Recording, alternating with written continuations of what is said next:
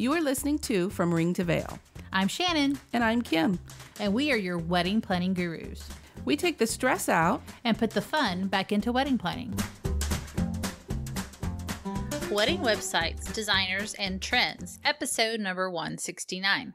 Please take a second and subscribe to the show. You can subscribe right there in that little podcast app that you're listening to us in. Or you can find us at fromringtoveil.com and listen to us there. Share us if you love us. Do you know somebody that's getting married or that might be getting married or just loves to plan their wedding? Let them know that we're here. We would love to help them out too. Please share and subscribe. Also, please join our Facebook group. The From Ring to Veil wedding planning community is an awesome place to get advice from other brides, other wedding planning couples, vendors. They're all in there. They're here to help you. So if you have questions, ask. We ask. Sometimes the questions will make it on the show, so be aware of that. But don't forget our Facebook page, just not our group. Our Facebook page has hit over 1,000 likes, and we are so happy about that. Yay! It's really fun. Yeah. And we're getting famous. Yeah, we are. We're getting very popular around here. But anyway, and in celebration of our 1,000 likes, we are doing a giveaway. Woohoo! It's not quite set up yet. Look for it. It's coming soon. Right. Next, we have our wedding timelines and checklists. It's 20 plus pages of downloaded goodness that you can check off and write on and highlight and mark off and know exactly what you need in order to plan your wedding. There are wedding ceremony timelines, wedding planning timelines for the groom, bride and groom emergency kits, so you know exactly what you need in those kits, ceremony outline, and more. I think you'll love it. And it's for the low price of $2.99. So it's really worth it. Go to fromringtoveil.com/checklists and find it there. So this is episode number 169. Yes. We have recorded this episode. This will be the third time we have recorded this episode. Let me explain something. Sometimes in podcasting, things happen. Technology sucks. No, just technology. It happens. And sometimes your episode that you recorded just ghosts you and it's gone and you'd have no idea where it is. I mean, I could have put Shannon's side up, but that probably wouldn't have made much sense. Yeah, so. Me talking the whole time about what again? And gasping and laughing half the time. I don't think that would work very well. But because we love you guys so very much, we are redoing this for a third time because it's a fun show. I think it's informative. So there you go. And in this episode, we got a little bit of everything. We got wedding websites, what you need to know about those and what you need to put on those. Need to include. Yeah. Wedding designers, like who's heard of wedding designers, and trends. Fun trends for the 2018. So I say let's get to it. This episode brought to you by Appy Couple, the most stylish way to share your wedding. You choose your design, then tell your story. Add and edit photos of your life together from the beginning. Choose your tribe, your maids and men. Lay out all the events and details to organize everyone easily. When, where, childcare, weather, and how to get there. Your guests can join in on the website and your very own app, from reading your stories to adding their own photos. And of course, you have veto power. They can get all the event details to the ones that they are invited to. They can also start and join conversations. They can find links to your registries. Available for Apple and Android devices. Go to fromringtoveil.com/appy. That's fromringtoveil.com/appy. Wedding websites. They could be very, very scary. Because you look at a website and you wonder, how do they get all of that content in there? And it's scary because there's a bunch of code back in behind it that does all of it, That's right? true. But there are companies out there who make it easy for you. All you have to do is put your stuff in. and they take care of all the coding and crap. Mm-hmm. And make it look all pretty for you. You just input information. One of those companies is our sponsor, Zola. You can go to zola.com/FRTV and get your very own free wedding website. So, Kim, what do we include on this wedding website? Oh, so much. Well, I mean, here's the thing. Make it simple, but please include everything that your guests needs to know. That's the main important thing for this. Keep it simple, but include everything so you're not having to answer a bunch of questions. Really, it can save your butt on that. First thing is how to get to the ceremony. Do you need directions? Is it easy to find? Is it difficult to find? Do you turn at the third left after the McDonald's, the tree? Yeah, I mean, like, yeah. So make it clear as you can those directions to get to the ceremony. Landmarks are great because of the directionally challenged, i.e. me, don't know north, south, east, or west when you're on the road. I have to, when I drive, which we don't ever use paper maps anymore, but when we used to use paper maps before the GPS came along, I had to turn the map around to which way I was going so I figure out which way I went. Which our GPS does that for us. So I mean, that's why I love my GPS, because it turns when I do. You specifically, because sometimes GPSs still have hard times with addresses. So if it's one of those type of venues, please include like written directions.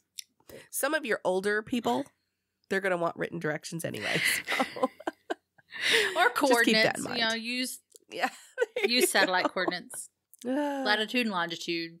Secondly, you need to let them know how they're getting to the ceremony. Do they need to drive? Are they catching a bus or a party bus, or are you limoing everybody there? Let them know how that's going to happen too. You need to put on there what time the ceremony starts. And sometimes I would put on, please do not arrive before, but that's kind of rude. Because there has been times when Kim and I have been setting up a wedding and we look back and half the seats are filled and we're like, okay. When we used to set up weddings, we didn't look pretty. So, Hey, speak for yourself. I mean, sometimes you set them up and it's hot and we're all hot and sweaty. Yeah, that's true. Kind of stinky, but And it's, or have a place for them to wait. There's a waiting area here or there. But I like that. Please do not show up before at a certain time. But you're right, because there's vendors running everywhere trying to get everything in place. Usually if they're having a planner there, she's in her grubbies too before she changes into a nice outfit. And she doesn't want to be meeting these people and giving them info with her grubbies on.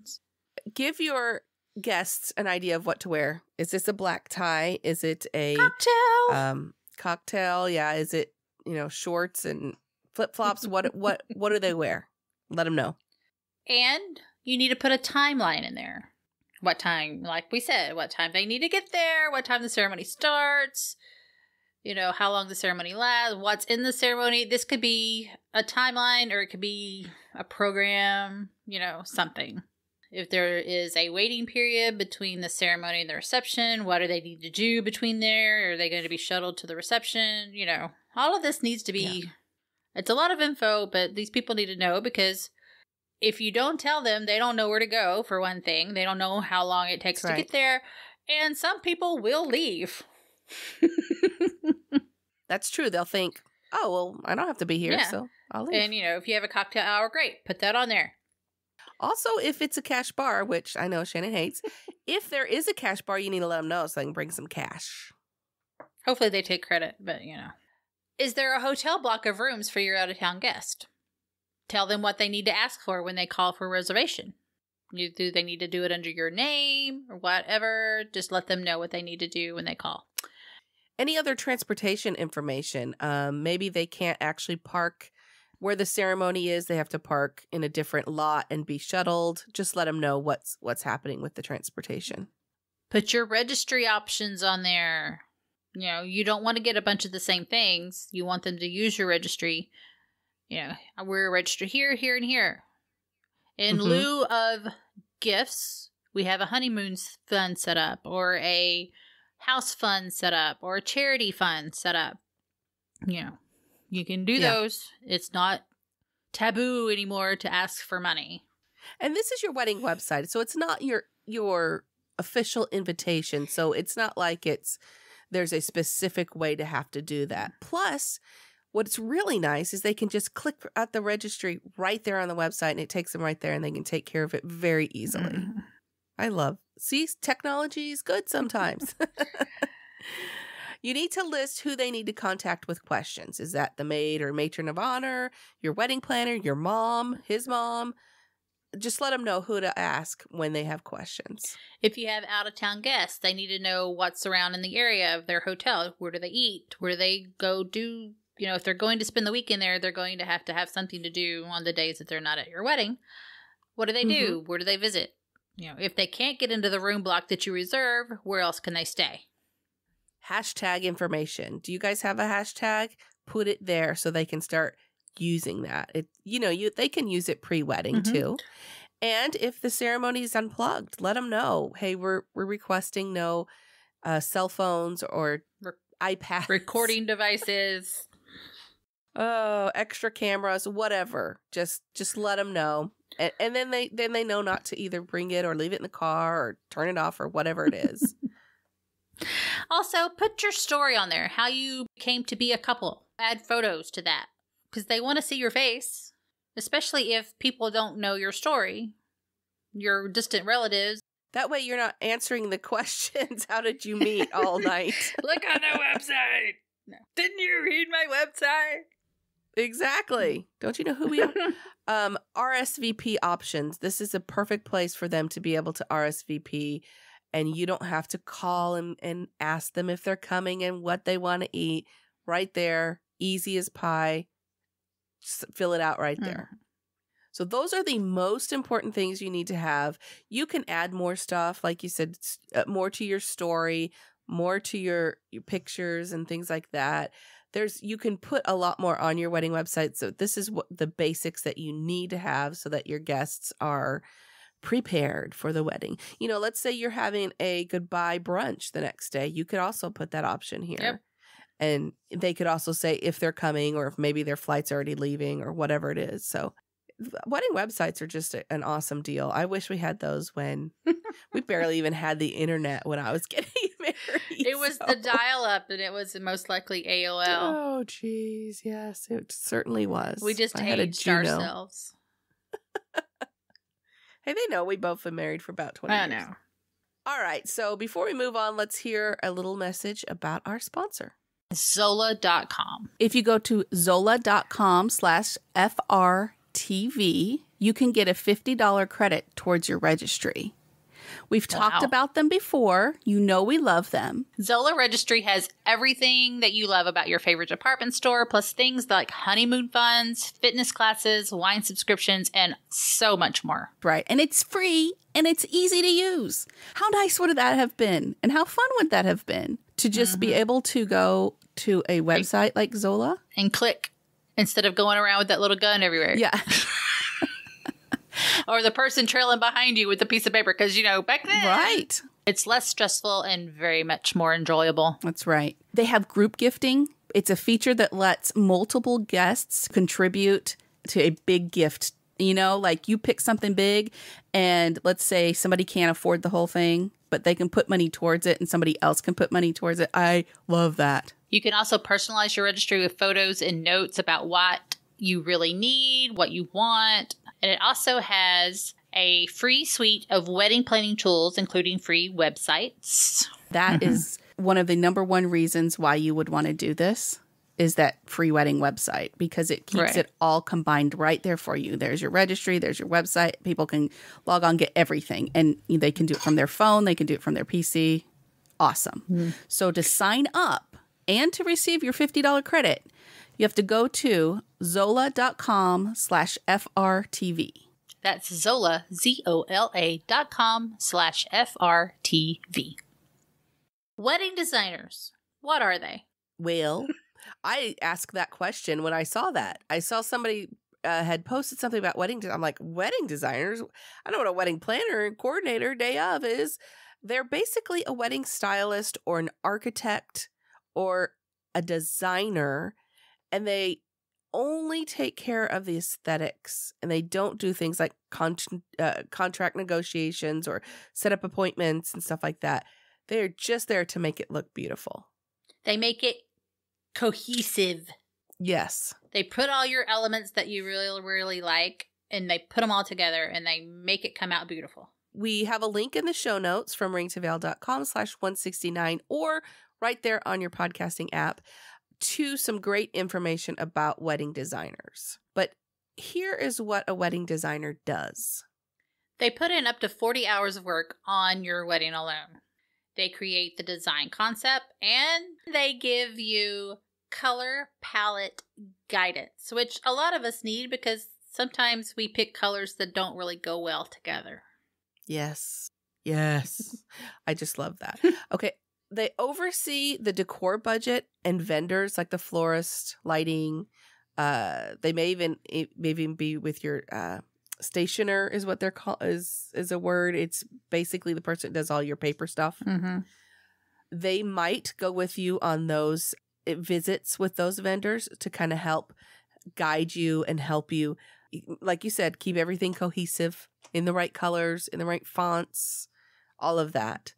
They also are able to source special props and equipment that you may not be able to find. Yeah, if you're having an extreme, like, themed wedding, like you and your significant other have this love for a certain movie or a certain, fandom that you love, they can source all of this stuff then to make it into your dream fandom wedding. So they attend the site visit, like it's your final walkthrough. They'll go through and they will devise a layout and identify problems like, hey, this door's going to be blocked. We need to block it from the outside as well or whatever. Then they can figure all that out.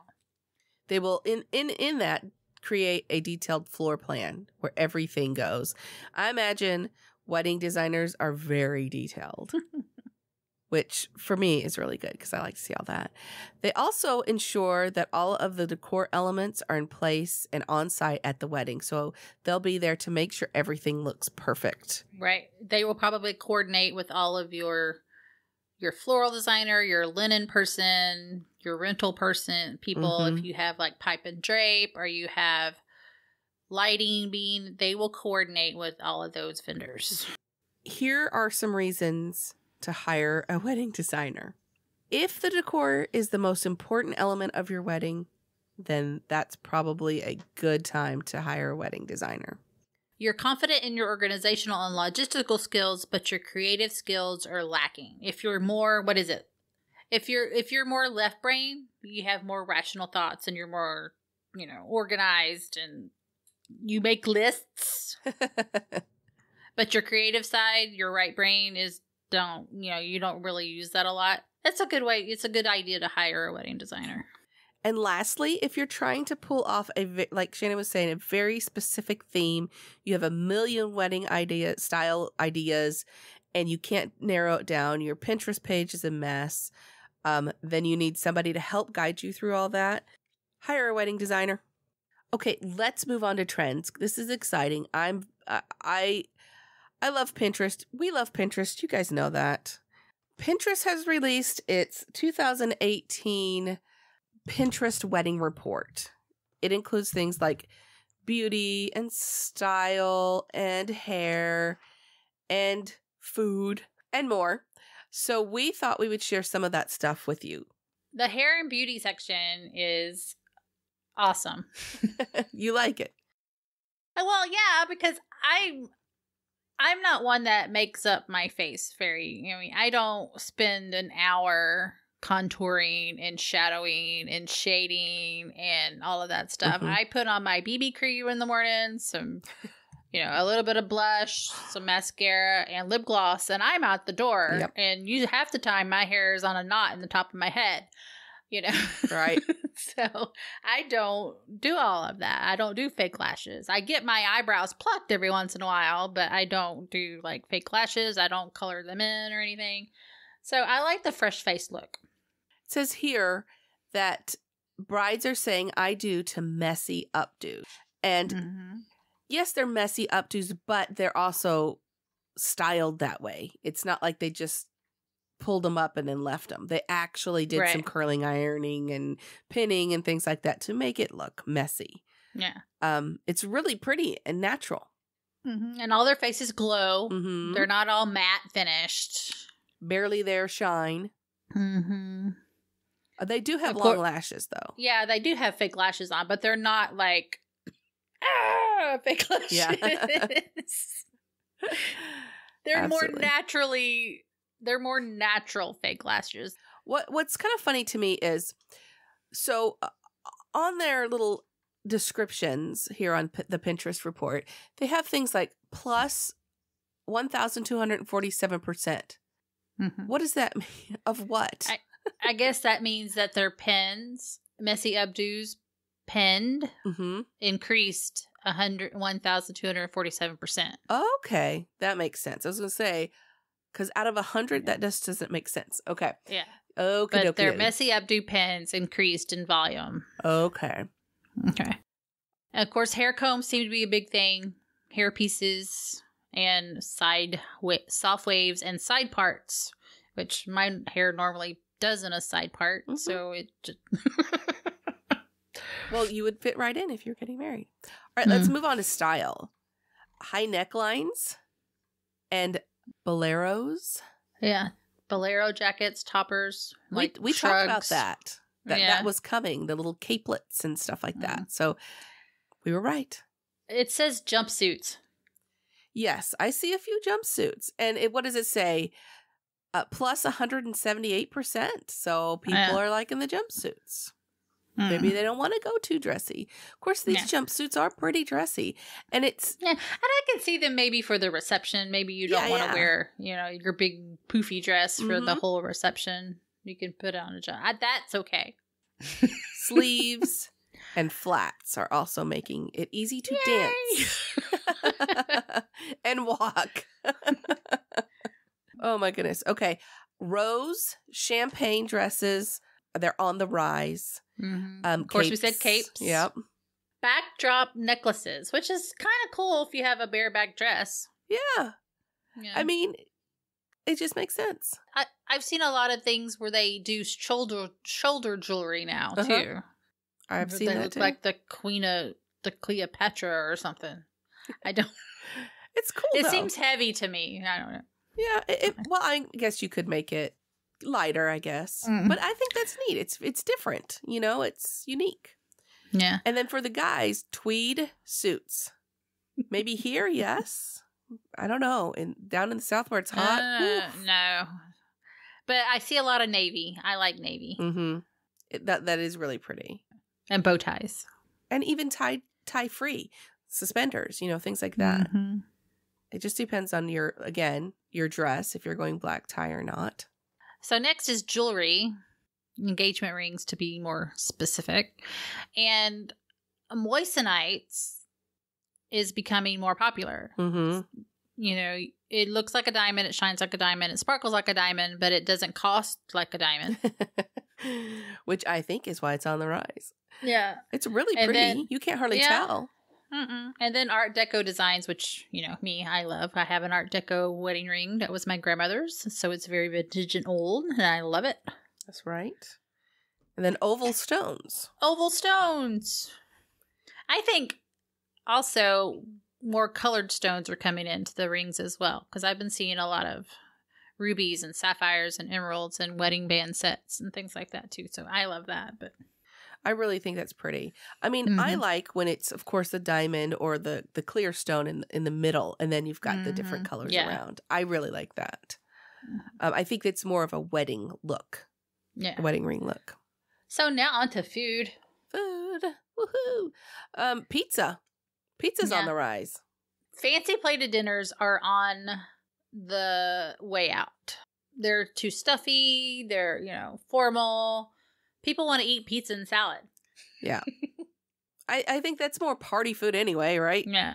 Mm-hmm. Vegan wedding food is on the rise.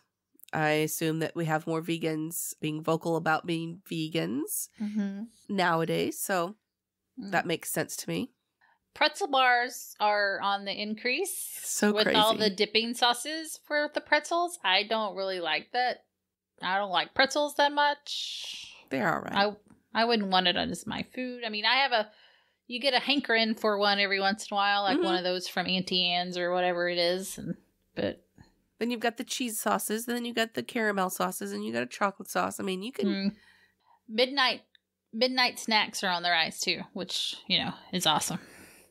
Yeah, we're all for that. People are hungry. Yeah, people are hungry at the end of the night because the food's all gone, and you've been dancing away all night long. Mm-hmm. Give them some grilled cheese at the end of the wedding. Yeah. Yes to all that. Or breakfast tacos. That would be a Texas thing. Breakfast tacos.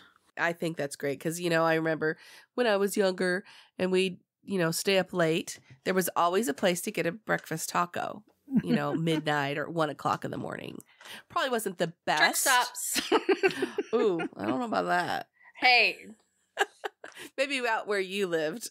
That was about the only thing open around 2 o'clock in the morning was truck stops. So that's funny. And they had good food. So let's talk a little bit about decor. Making your guests happy campers with camp weddings, that's on the rise. And guess what? We're going to have a show about camp weddings. In a couple of weeks. Yeah. Playing wedding games, Jenga guest books. It seems like they're bringing more fun stuff in the weddings. Cornhole! Woohoo! Oh, beanbag toss, whatever. It's the same thing. It's cornhole. Entrances. Make a one-of-a-kind entrance. This says boats or scooters. I don't know if I'd want to do that because I'd be afraid I'd get wet. And my hair will be blowing everywhere. But... Well, you could just tie a nice little... Nice. Oh, just kidding. Also, it says courthouse ceremonies are on the rise. Yeah. So make it simple and easy. Do a courthouse ceremony and then go have a nice, awesome party. Yes, absolutely. A lot of potted plants for your decor, like herbs and boxwoods and suspended flowers are up on the rise. Floral cocktails. We like the suspended flowers. We've done that a few times. That's really kind of fun. Mm-hmm. But yeah, floral cocktails. Yeah, I don't know. Single stem bouquets are awesome. You get a large statement flower. That's all you need. You don't need anything else. And minimal arrangements for your tables and stuff, which, hey, that's fine. You don't have to do a whole lot to make it pretty. So those are just a few of the things that are on this Pinterest Wedding Trends report. There will be a link on the show notes from ringtoveil.com/169 or right there on your app to this wedding report so you can get into it more details if you want to. But we just thought it was really cool to see what people are pinning. I've always thought, I wonder what people are actually pinning the most. And here it is. Pinterest has let us know. I know, like, the more something gets pinned, the more it gets seen, that kind of stuff. So I don't really know how all that, what is it, the algorithm works and all that stuff. So I thought that was pretty cool that they gave us what I was actually wondering about. It's listener question time. So our listener question this week is about Southern traditions in weddings. There you go. She goes, we want to have a very traditional Southern wedding. Are there any Southern traditions that I'm forgetting? We want to show his family from up north Southern charm and hospitality and demonstrate how great it really can be down here and how kind and loving the people can be here. What are some good ways to incorporate Southern hospitality into your whole experience? I can tell you, I looked this up. It was fun. Yeah, I imagine. Because stuff that I thought was popular all around is not really popular all around. I know, isn't that funny? You find out, nope, that's not the case.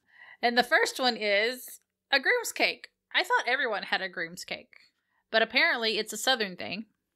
Well, I had never heard of it until, I can't remember when it was, but I had never heard of it until I did hear about it in Texas. Yeah. Huh. I mean, we always had a groom's cake, and usually the wedding cake was either a white or a yellow cake, a vanilla or yellow cake. And it had buttercream frosting on it. And it had maybe some filling in it. And, of course, you had to have buttercream. We didn't use fondant. So, because fondant's bleh. And then the groom's cake was either chocolate or some other kind of flavor. German chocolate, red velvet. You can do a bleeding armadillo cake. Like on Steel Magnolias, because, that's my favorite movie, and you can bring your Aunt Weeza out in it, how she hacked into that thing and made it look like it was bleeding. So I don't know if I would do that, but, you could if you wanted to. A bridesmaid luncheon. Every Southern girl knows that we like to lunch.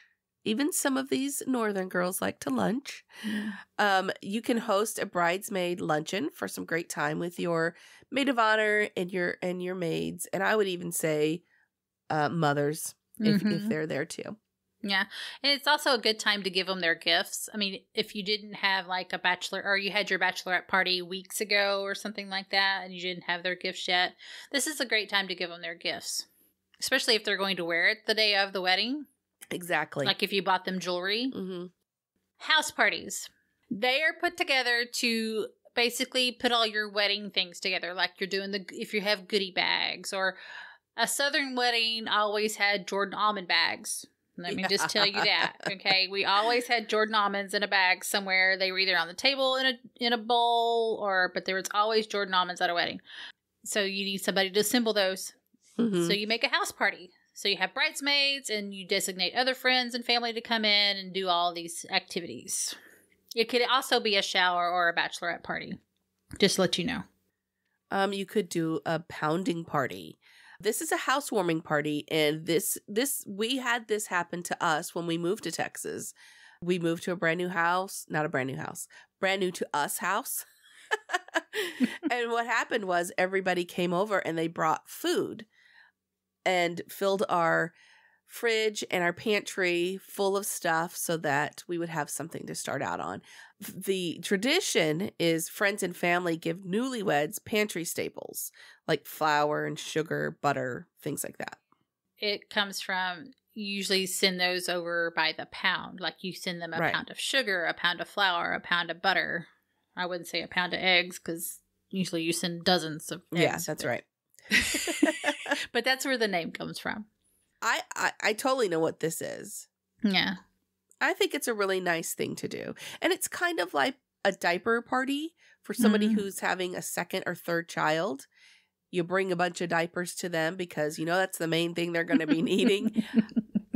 It's the same kind of idea, is just preparing them for what's to come. Mm-hmm. A ribbon cake pool. This is kind of fun. Yeah, I've never heard of this myself. It's basically a New Orleans tradition. Okay. So at the shower or luncheon, bridesmaids or single friends pull ribbons attached to charms that are inside or underneath the cake. You don't have to put them in the cake. You can put them underneath the cake. Each charm indicates a different fortune, like an anchor or a hot air balloon for adventure, a rocking chair for a long life, 4-leaf clover for luck, the fleur-de-lis, prosperity. I'm sure there's something in there for fertility. Yeah, I'm sure there is. Keep the spirits away. One of the something. If you don't know what we're talking about, go listen to our wedding myths and traditions show. That's fun. It's something, it's a cute thing to do for a shower. Mm-hmm. This one I have never heard of, but I can kind of understand it. And I would say it's a Kentucky or Mid-South tradition because, it's called Bury the Bourbon Bottle, which now you can kind of think it's from Kentucky or Mid-South, Tennessee, Virginia, somewhere around in there. If you spot a soon-to-be bride or groom sneaking up to their wedding ceremony site with a bottle of bourbon, don't expect them to see them carrying glasses. Look for a shovel. Tradition directs couples to bury a bottle of bourbon upside down at their ceremony site to ensure a rain-free event. And once the ceremony concludes, hopefully it's a dry ceremony, the married duo dig up the bourbon and share it with their guests. So go bury your baker's mark at your ceremony site. And that's an interesting tradition. I don't know if our listener will actually do that, but so she was asking about hospitality to demonstrate how nice people can be. I think if you're just yourself, that's going to come across. I think another thing would be to make sure their needs are met. Are they thirsty? Is it hot? If they're thirsty and hot, make sure they have fans and drinks. If it's cold, make sure they have something to bundle up in. Just make sure their needs are met and and they'll be happy. They'll see it. They'll see it. Just spread that Southern hospitality all around. Mm-hmm. What do you need? Let me help you. Can I give you some food? Are you thirsty? Let me take care of you. That's the kind of thing. And I would delegate your bridesmaids to also extend that courtesy, so that your guest and your new family will see how nice it is. Hopefully that will help. All right, so we made it through this whole episode, and I believe it's recorded for the third time. I believe it's hey, like I said, things happen, and with podcasting, it happens more than you know. Not just us. I promise you, your other favorite podcasts, they've had to go through this too. Yeah, they just don't make fun of it like we do. I used to record everything onto my computer, and I had lost so many shows that way that I now don't do that. We have been very lucky. Shannon records her side. I record my side, which is called a double ender. And then I put it all together, and it's just been working out great as long as both sides record.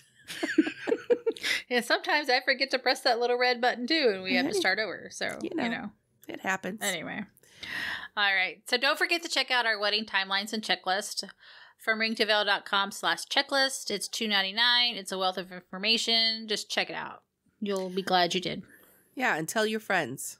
Join our Facebook group from Ring to Veil Wedding Planning Community. We are having a lot of fun over there, finding out who's getting married when and who has a wedding buddy and all that fun stuff. Questions are being answered. Subscribe to the podcast anywhere you listen to podcasts. Apple Podcasts, Spotify, Google Play, Stitcher. We've not gotten our Alexa skill yet, but I know it's coming. They're working on it. We'll let you know as soon as that's up and ready to go. And until next time, no stress, no worries. Keep calm and listen on. Music provided by bensound.com.